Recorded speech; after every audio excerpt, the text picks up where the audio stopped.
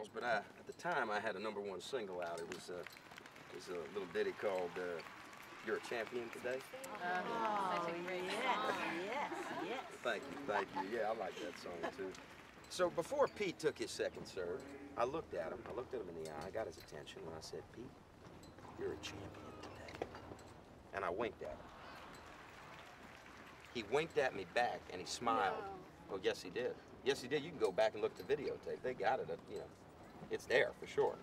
So after he smiled, he then went on. He served 3 straight aces, closed out the game, took the record.